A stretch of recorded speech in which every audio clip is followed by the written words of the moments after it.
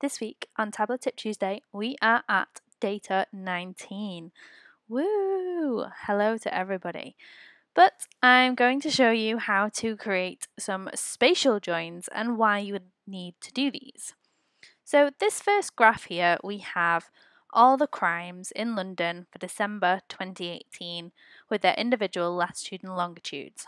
They are coloured by their lower super output area. So for example, this one is Redbridge, then we have Waltham Forage, but each one of these has its own little code at the end of it. So to be able to aggregate this up, we would have to create a calculation, which then gives you just back the Waltham Forest for the beginning bit of the LOSA name. Whereas we already have a data set that's from the London boroughs, which already has the individual names of each section on here, and this is as a shape file, which is a spatial file that you can download from the internet. Now, what we want to do is we want to be able to merge those together to be able to get the number of crimes in Redbridge. As you can see over here, there's 2,091 crimes. So how do we do this? So the first thing I'm going to show you is how to create the other two charts. So I'm just going to double click latitude and longitude, and we're going to put in the crime type in here, and in fact we're going to just go to analysis and untick aggregate measures. We're going to show all of them on the map, minimize the size down, and we're also going to put LOSA name onto colour. So now you can see all of our individual crimes, which is great.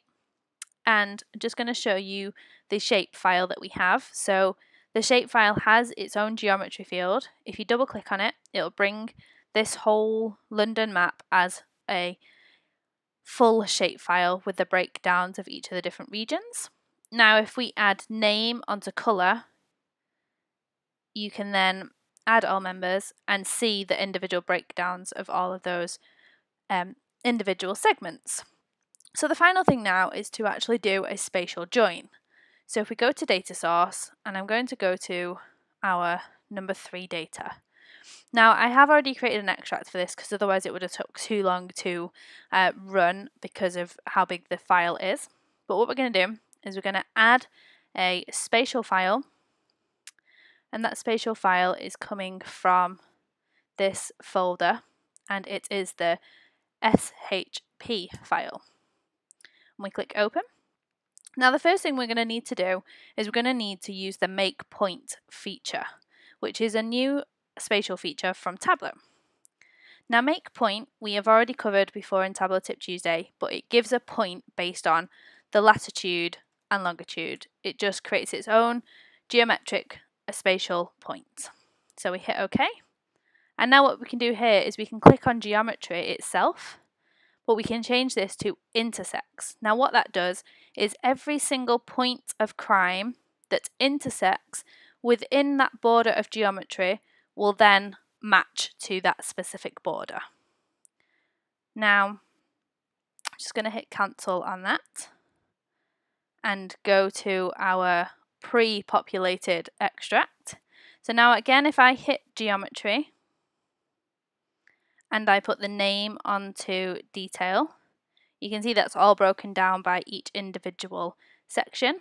Now if I put the count distinct of crime ID onto colour, you can see this automatically breaks down into our crime areas, and you can see the City of London is actually quite relatively less crimes compared to Camden, Westminster, Lambeth, and all the surrounding areas.